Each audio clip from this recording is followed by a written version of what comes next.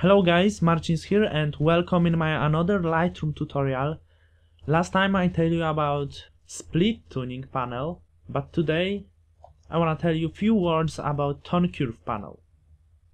So at first it's our basic photo, but using only this one tone curve panel you can increase your contrast and highlights on your image. It's very useful panel if you want to make your image more intense.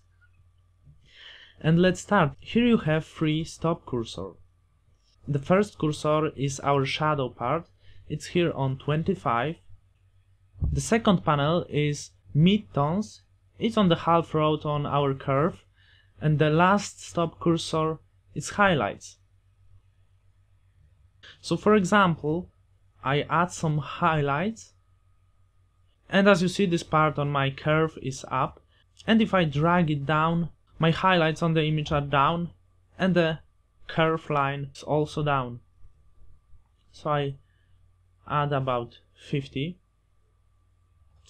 And the other thing is you can move this stop cursor if you want. For example, I change my highlights to 60, so automatically the range of the highlights are higher. As you see, it started right here, and when I drag it here, your range is smaller. So I back to 75. The second things are lights. It's here between your midtones and highlights. It's this part. So I drag it up also, and as you see, this part is up. I put about 35.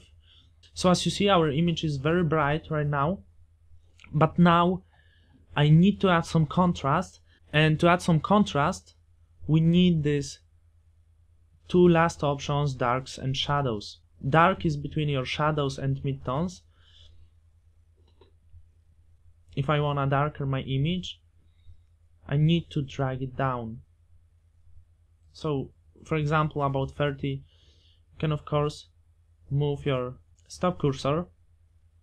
And the last, shadows, you can of course drag it up, but then your image is without contrast. So if you need some contrast and shadows, just drag it down like your darks. So let's see on our result. That was our basic image, and right now we are here.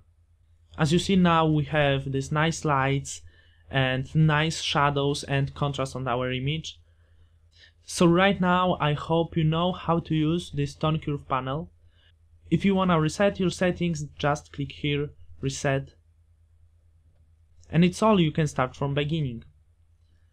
So I hope you guys enjoyed this quick tutorial. Leave a comment if you have any questions, and see you in the next tutorial.